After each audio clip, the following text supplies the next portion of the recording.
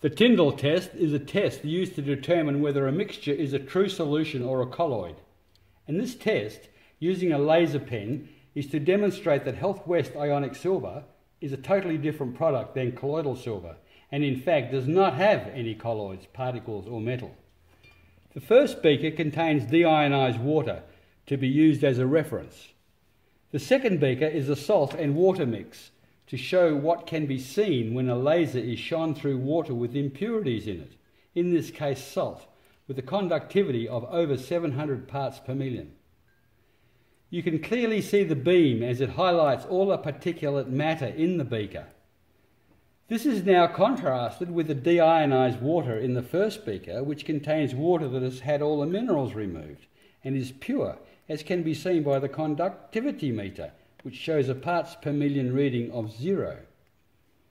As you can see, this does not exhibit any Tyndall effect at all, because there are no particles or colloids or metals or impurities, because it is pure demineralised water. As we move to the next beaker, containing absolute 7, we can also see that there is no Tyndall effect, even though it contains ionic minerals with a conductivity of 6 parts per million. In the next beaker we have Healthwest Ionic Silver, and there is still no Tyndall scattering, because of all the silver is in the positively charged ionic form, and again, there are no impurities, particles, colloids or metals.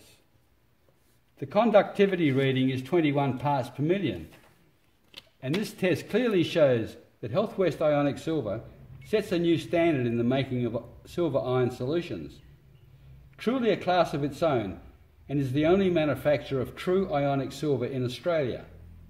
As we come to the next beaker, the laser beam can be clearly seen because this is colloidal silver and contains particles of silver metal. It has a concentration of 12 parts per million, and the Tyndall effect is typical of what you would expect to see in these sorts of silver preparations. I personally would not consume any form of silver that contains actual metal, because I do not believe that we should be ingesting metal, and these types of silver preparations, in my opinion, should be avoided. The last beaker is a bit of a surprise, because although the concentration of colloidal silver is only 3 parts per million, the laser beam is unusually strong, and this indicates a high level of particulate matter or impurities, and this brand of colloidal silver should definitely be avoided. For years, scientists have been trying to solve the perceived problem of unprotected reactive silver ions forming compounds in the body, because they knew that it was these positively charged silver ions that had antimicrobial properties.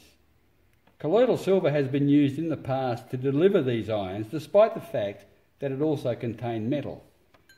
Now that this problem has been resolved, consumers are now switching to ionic silver, so they can benefit from the amazing antimicrobial properties of silver ions without the dangers of ingesting metals.